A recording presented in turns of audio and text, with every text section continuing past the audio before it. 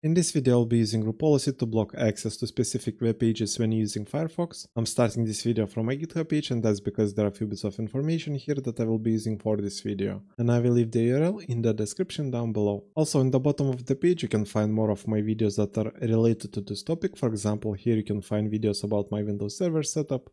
And there is also a video about installing policy templates for managing Firefox settings via group policy. And here you can see the objective for this video. Mainly I will be blocking access to Facebook and also Instagram. Also here you can find all the information about the policies that I will be configuring, the policy names, and the values that I will be using. And as you can see, for my block list, I will be using patterns. And if you want to know more about how you need to format URLs that you want to block, you can check out the documentation page that I have here.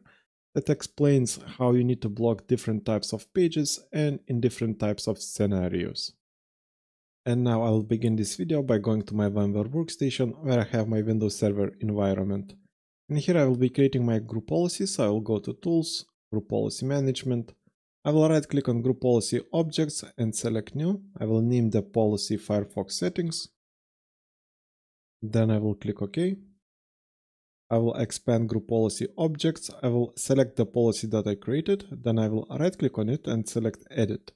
And because I will be creating this policy for my domain computers, I will go to computer configuration, policies, administrative templates, Mozilla, and I will click on Firefox. And here we have this setting right here called blocked websites. I will click on it. Then I will enable this setting and I will click on show button. And here we need to provide the URL list that we want to block. So for that, I will go back to my GitHub page. I will copy the value for Facebook and I will insert it here. Then I will go back and copy the value for Instagram and insert it here. And that's basically it. Now I will click on OK, apply and OK. And we are done configuring this policy. So let's close this window. Now let's go to details.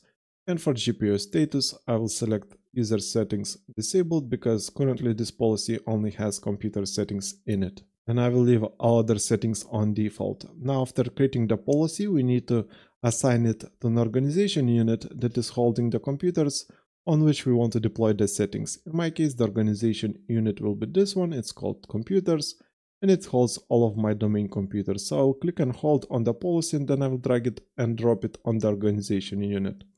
And as you can see, the policy appeared in the list here, and also we can see it in this list right here. And that's basically it. Now to test this policy, I will go to one of my client machines that I have here.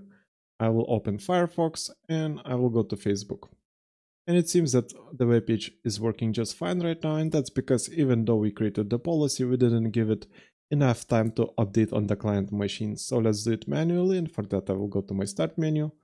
I will type CMD and here I will type gp update, press enter, and now we need to wait a bit. And as you can see, the policy update was successful. Now if I go back to Mozilla Firefox and refresh the page, you can see that it is still working. And that's because we need to relaunch Firefox for the settings to apply. So let's close it, reopen it. And this time if I go to Facebook, it's blocked. Let's try Instagram.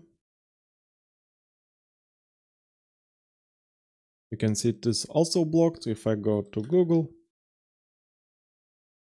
let's search for Facebook in here. Let's click anything else, and also let's click on the Facebook link. The Facebook link is blocked, but we can open Google Play just fine. And that means that the policy is working just fine. And that's basically it for this video. Like and subscribe if you want to see more videos like this, and see you in the next one.